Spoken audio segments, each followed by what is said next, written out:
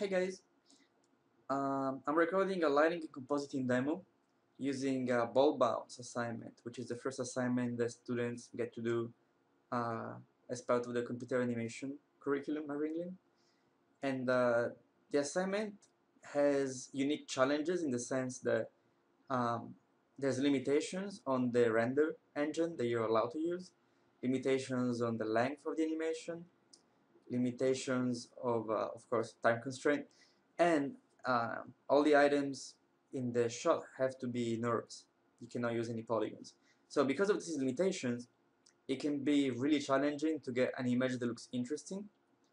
Um, so I thought it would be a really good example, a really good project to demo some very, very simple principles that can be applied to much more complex shots. Um, and this is the scene file that I'll be working with, which is very simple. And again, this is gonna work in our favor to illustrate the principles of lighting and compositing.